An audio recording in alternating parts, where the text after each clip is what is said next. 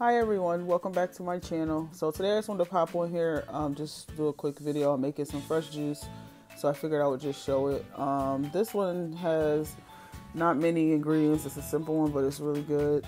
There is, and I'll list it for you, but there's parsley, there's also carrots as you can see, and then there is celery and apple. Now I doubled up the recipe of what it said in the book. There's my little helper in the background.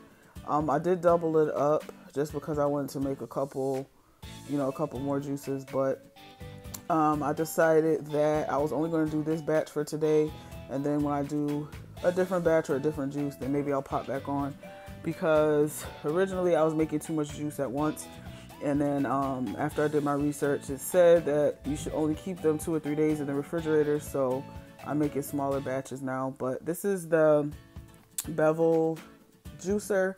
I like it. I think it works well. I haven't had another juicer, so I don't have anything to really compare it to, but I can say that I do like it. Here you can see me emptying out the pulp. I don't use it for anything, although I have heard that people use it for recipes and what have you. Completely unrelated, these are the Fenty leggings, and they're the most comfortable leggings I've ever worn, so I really like those. So now I have these mason jars. I had other jars that I bought off Amazon when I got the juicer. However, I didn't like the tops on them too much, so I just used those for water. And then I got these mason jars from Wegmans, just to put them in there.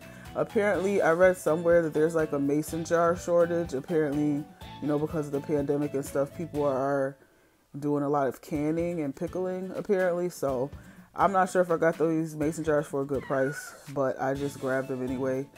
I used Instacart to get my veggies, and I had them pick up the mason jars from the same store as well.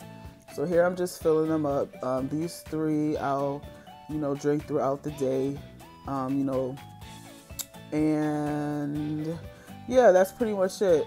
Here you can see I'm separating it out. Sometimes, and right there, that's like that frothy foam stuff. Sometimes I will dump it off if there's a lot, but for this one, it wasn't a whole bunch, and usually, as you can see, goes to the bottom. So I was fine with that. And then I like to add just a little bit of coconut water to my juices.